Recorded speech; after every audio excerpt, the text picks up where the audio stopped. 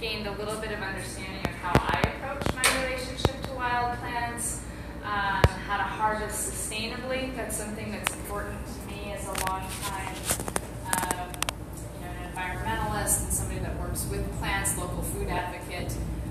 But you'll also go away learning a couple of new weeds that might be dastardly weed garden, weedy, friends that might pop up into your garden. Hopefully I inspire people to look at the different weeds outside your door a little differently.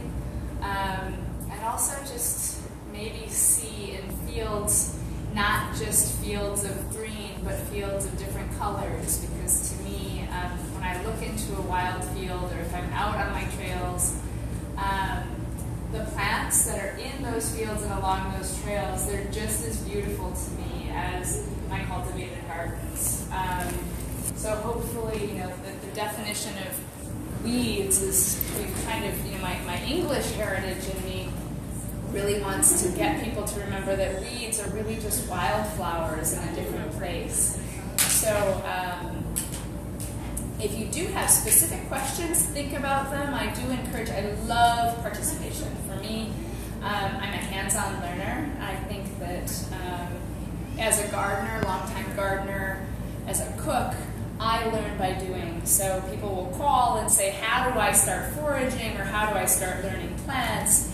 And my answer really is, you have to get outside. There's no armchair foraging. I know a lot of academics write about wild plants and write about wild edibles, but it's really important to get outside, to get, if you're a gardener, you have seasons for the garden plants. Wild foods, wild plants have similar seasons. There's a time for the nuts, there's a time for the berries, there are times for different wild edible greens. And getting outside will help acclimate you to the weather and to the shifts. One summer rain in June can quickly wipe out your wild roses that you might want to gather for balms or salves or to dry for tea, or the elderflowers in July. One of those big summer rainstorms can just completely trash the flowers. So getting outside is something that is really, really, really key to learning about wild foods. How many people consider themselves foragers? Which one you are now? Classic foragers. How many people love to pick mulberries off the trees that line the streets of our city? Okay, you're foragers.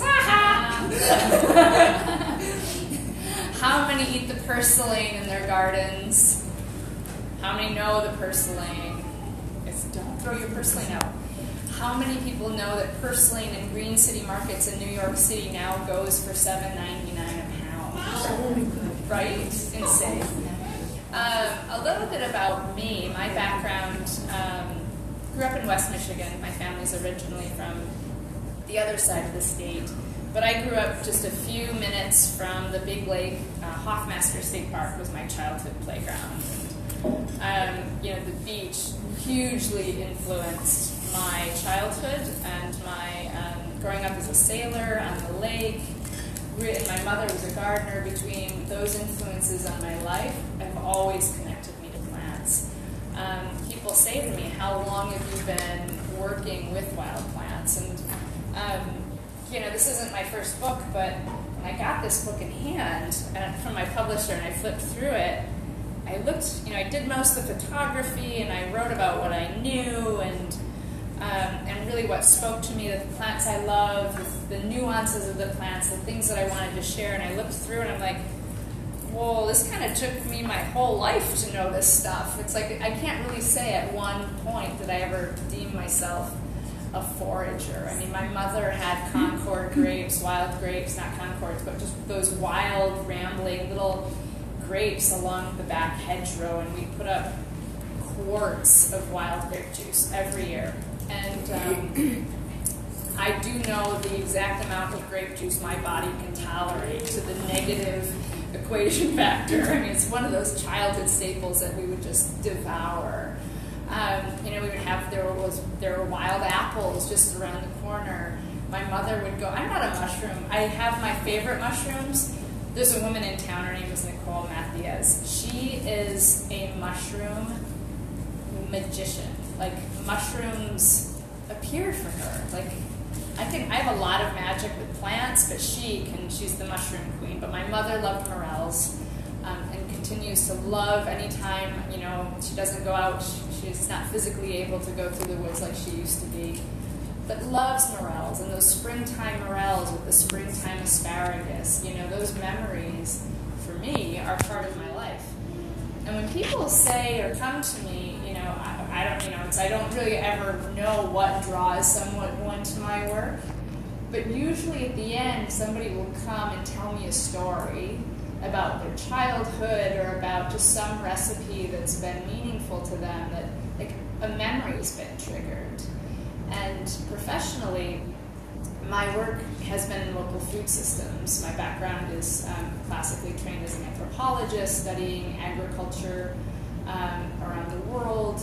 The food, land, and people connection to me has always been something of interest. How food as economy, food as social, societal, relationships, cultural, meaning, food for everybody. We have such heritage around what we eat. Wild plants, when you start to eat wild foods, you can start to, this sounds goofy, groovy, and hippie, but it starts to really, it can connect us to our heritage, and it can connect us to where we're from. And even if we're transplants to this place, who's like a local Michigander, like born and bred? So even if we grew up here, most of us are not indigenous to here. We're from somewhere else. That's the histories of where our peoples have been. We all bring that along, like through the human DNA, as like this collective gathering of ideas and memories as to where we're from. So when you start to eat wild food, the really bitter chicory greens, or the dandelion greens, or the nettles, like our bodies start to remember what real food is.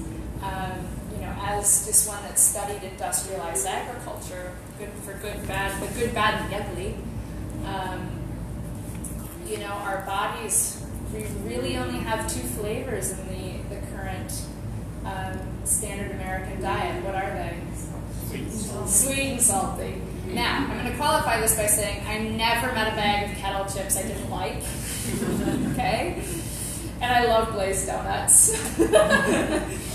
Now, the sweet and salty flavor palette in the natural world, salty are nettles. Salty is seaweed, wild seaweeds. There's nothing more awesome than tasting, I'm not from the ocean, I'm from like the Sweetwater lakes.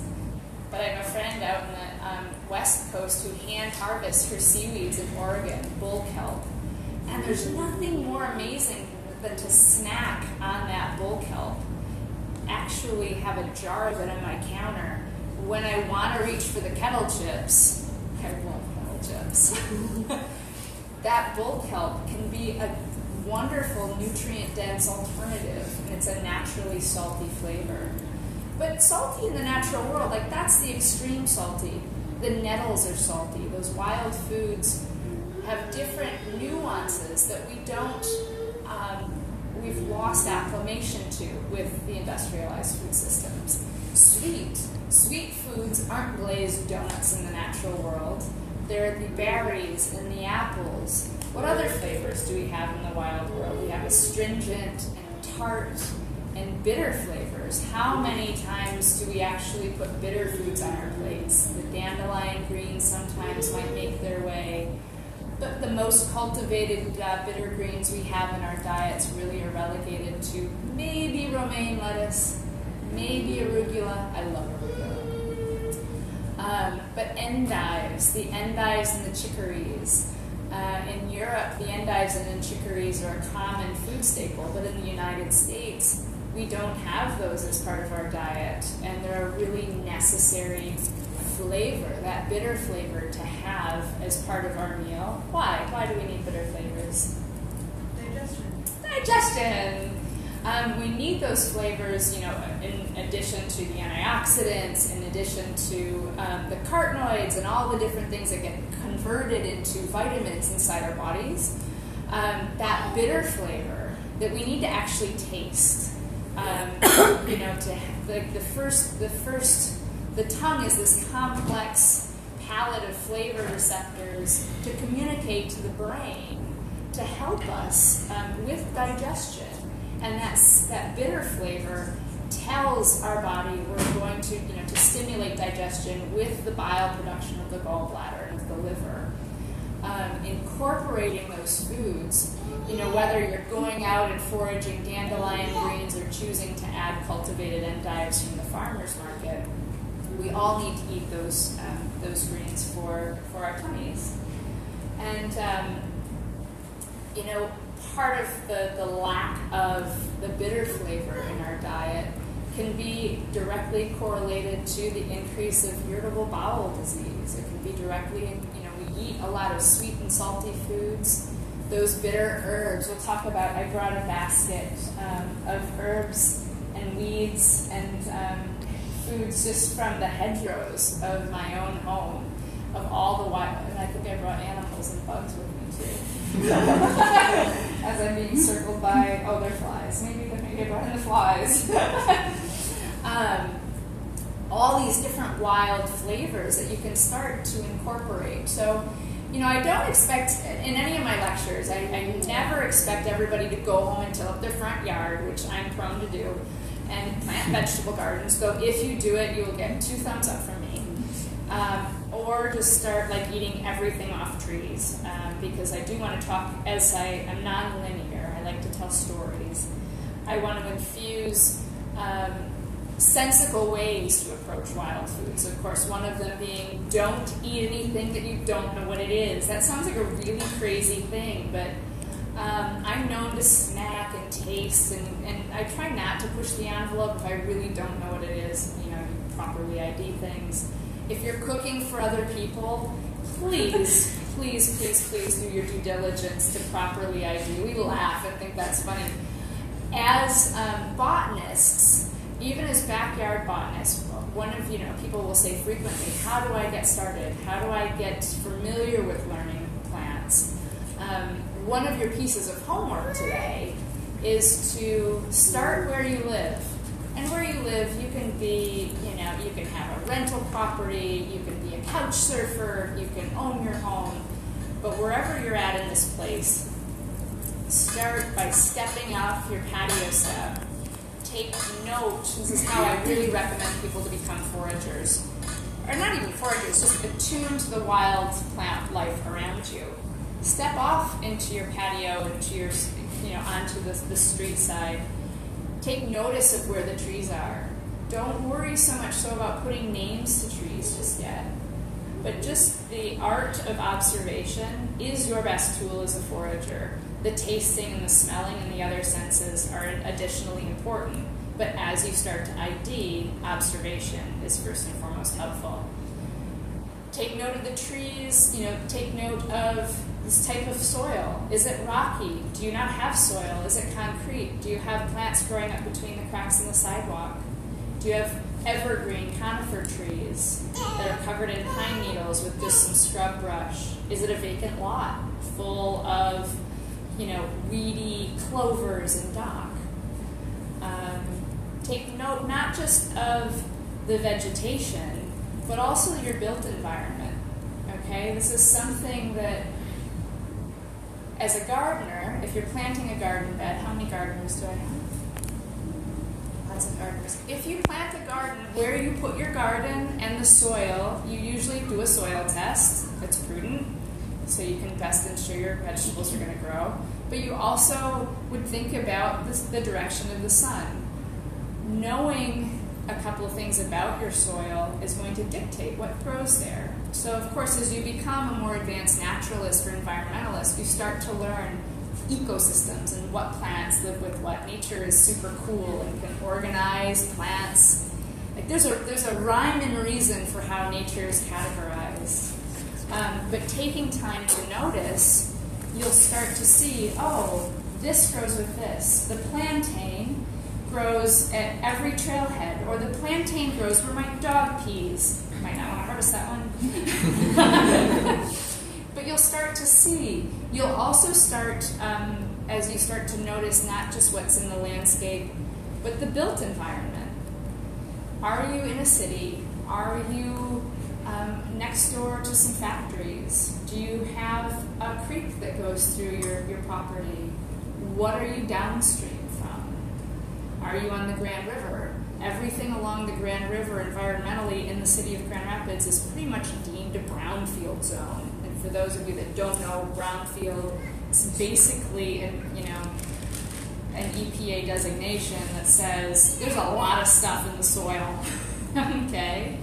Knowing the history of the land that you live on will tell you what kinds of soil contaminants will be in your soil. It will tell you, so maybe you don't live in a city, maybe you live more in the Caledonia area, and out where Natalie from the library down there is at, maybe you live, in a former orchard land. Ag practices, past agricultural practices, they leave their own footprint. Arsenic has been used in past for orchards. In the cities, they're lead. So, in addition to knowing, while you may not, as a gardener, you'll soil test, right? But as a forager, we don't have big vans of fancy equipment. I would love if I could be bestowed upon with this big fancy laboratory on wheels that could do these core samples and, really get to understand the composition of different plants in different places. That would be super cool for me someday. But I'm just a ditchweed gatherer. No fancy equipment. I have to use these common sense baseline indicators for me of, do I harvest here? Do I not harvest here? Should I choose another place? Okay? You might not be able to get the full history of the soil that you live on, but you can kind of do a surface evaluation and say, there's a railroad track right there. Railroad tracks, classic place to have leached arsenic.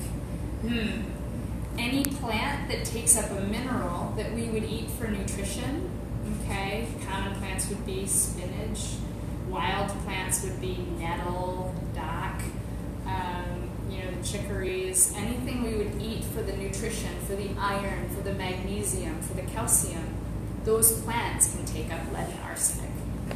So, this is like foraging, very super fast, things to think about. I hope you're taking notes. To know your land is one part of it, and to know your plants as you start to identify these plants in your neighborhood, to know what is the value of them? What is their nutritional component? Why are they there? Now, I will say, I go on plant walks and I take people into the woods a lot and into the fields, and we're so curious, and we all of a sudden want to turn the wild fields into our supermarket that we're all, the first question usually is, what is this good for? What is this good for? What is that good for? And because you want to know. I always laugh, and I think part philosophy of appreciating the natural world is not always looking at a plant to get to know its edibility or use. It's kind of like going to a cocktail party and getting to know people and saying, like, who's that Wendy girl? I wonder, what are you good for, Wendy? What are you good for? I wonder what she's good for. I wonder what you're good for, Asher or Ritsu. What are you guys good for? And it develops this exchange. What I love about taking people into the natural world is getting them excited about meeting plants. And this is kind of the magic part. It's you get to have them, and it's kind of a mystery. Some of them you can eat, some of them you can't eat. Some plants, when you talk about invasive species with naturalists, the dastardly invasive species, some of them are doing natural remediation work for us, even though they're not edible. Some of them are holding down, this is a lot of philosophy that we can get into, as our practices unfold. But plants have, the earth is something I was given from my father. He would say, he was an engineer, brilliant man, he would say, the earth systems are really perfect. And humans, we try to engineer systems that are never nearly as perfect as the natural world. And we try to do these things to mimic the natural systems. We try to, we'll try to remediate the soil or control a certain pest by introducing another pest that gives us maybe 100 other unintended consequences, right? So I really encourage you to explore that space outside your door, just to kind of hold that and start to learn, what could be edible, but what other purpose might it have? As you learn the use of the land and the plants, matching it up to ID is definitely one of your next most important things. Having, my plant guide is not comprehensive. If you get into this work, how many currently have tables of plant guides at their home? It's like a gateway book hoarding issue, I think.